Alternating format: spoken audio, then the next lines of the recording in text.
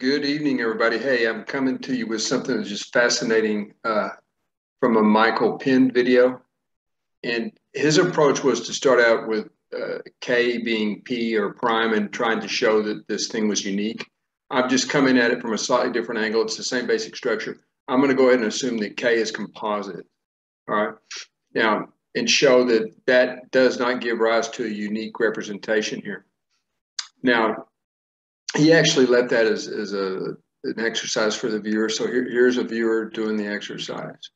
Now, the funnest thing about this was learning about this completing the product. I'd never heard of it. Everybody's heard of completing the square, but he taught us how to do completing the product.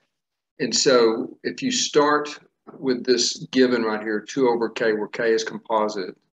And again, I'll repeat, the fact that K is composite doesn't even have anything to do with the algebra here. The algebra is the same whether K is prime or K is composite. But anyway, if you multiply through by KMN right here, you end up with this piece right down here. And I'll leave out some of those details. You can see what cancels. And also, this was a little mysterious, but you multiply through by 2 and then bring it over and make it equal to 0. Okay, so again, if you multiply this entire expression by 2, I let that step out just to avoid the clutter. Multiply this entire expression on the left-hand side by 2, you end up with this equation on the right-hand side equals 0. All right. Now, the completing the product, it's analogous to completing the square. You add K squared to both sides. Okay. And then now, this is a little different, but it's the same essential structure as completing the square. 2m times 2n gives you the 4mn right here. And then all these cross terms add up to give you these negative terms in the middle. And of course, you get K squared. Now, so you have completed the product. You had the sum of 4 terms, not a product. And now you have a product. So you literally completed the product. I can't believe I've taught math all these years and never knew about this. All right. But this gives us a chance.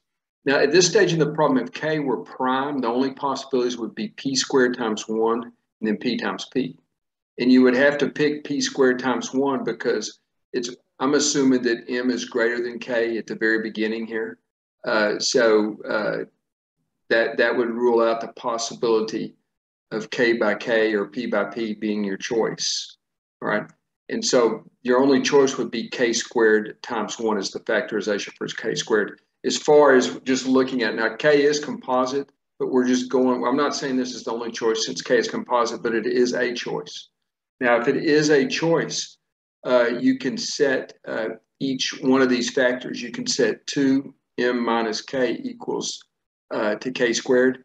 But that's the same thing, if you notice here, as just setting 2m minus K equal to K squared, then 2n minus K equal to 1. Okay, again, this K squared right here, you see right here, well, is that gonna hide for me? Yes. Okay, that's that K squared right there. And then this 1, you see right here is this 1 right here. Now, when you solve, you do get, you get N and M in terms of K. See right here, you have M in terms of K. You could factor this if you want to. You could say K times K plus 1. I just left it K squared plus K over 2. But you do get M in terms of K. M would go right there. And then you get N in terms of K also. So you've done it irrespective of whether K is prime or not. Okay, that's something. Now, so let's go. He wanted us to try 15, which he called the first odd composite number. He was mistaken there. Somebody pointed that out. 9 is the first composite. I don't know if he was just saying that off the top of his head, but 9 is the first odd composite number. Not that it matters. All right. Now, but let's go ahead and use this truth right here. 2 over 15 can be written like this, and I'm just using the result here, folks. K squared plus K over 2 goes right here, and then K plus 1 over 2 goes right here. And this leads to the rendering of this the sum of 2 reciprocals here. And I just went ahead and confirmed it was indeed equal to 2 over 15. The algebra, I just checked it out arithmetically and it works out. So we do have a representation here in this form. 2 over 15 for the choice of K equals 15 gives you the desired form. All right. Now, it's easy to stop right here and go, okay, done. But notice right here that for K equals 15, this would have been 225 times 1. Not that you needed to really know that to do the algebra, okay? But this if for k equals 15, you would have had 225 times 1. But notice that 225, and this is because of the composite nature of 15, can also be written as 3 times 70 or 75 times 3. Now, just a quick aside, if k were 13, your only possibilities would be 13 times 13 and 169 times 1. Okay. So anyway, that's kind of neat to see it right then and there. So we can go with 75 and 3. And when we do that, folks, we get m equals 45 and n equals 9. All right, so that's on the next line here. And I apologize, I couldn't get that all on one screen, but I want it to be big enough.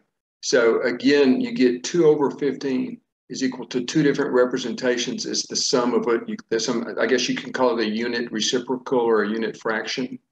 Now, again, I repeat, this could not happen if p were a prime. And again, I'm just repeating myself here, but if k were equal to p times p and p squared would be the only possible factorizations, right?